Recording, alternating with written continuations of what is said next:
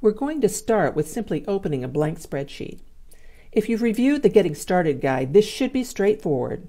In this example, I've opened a new Excel spreadsheet by clicking on File, New, Blank Spreadsheet. The spreadsheet has a series of columns with letter labels, A, B, C, and so on. If you go past Z, they become AA, AB, AC, and continue in that pattern. Meanwhile, rows are labeled numerically, 1, 2, 3, and so on. These boxes are called cells, and each one has an address.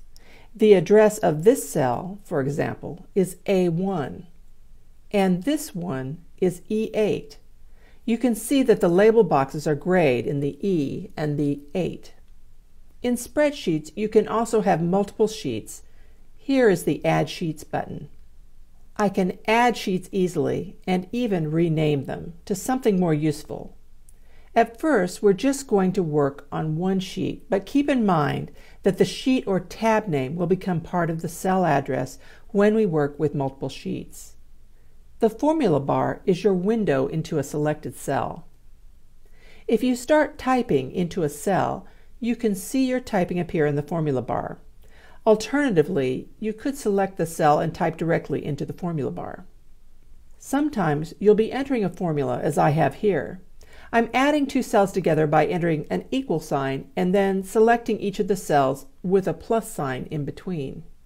If I come back later after entering some formulas, I can examine a cell by selecting it and see the formula that's hidden inside by looking at the formula bar.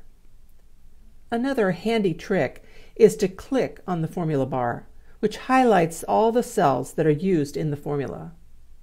The main menu includes the most custom features of the particular spreadsheet application and varies somewhat between Google, Excel, Apple Numbers, etc. We're going to focus on the features they have in common. That's coming up next.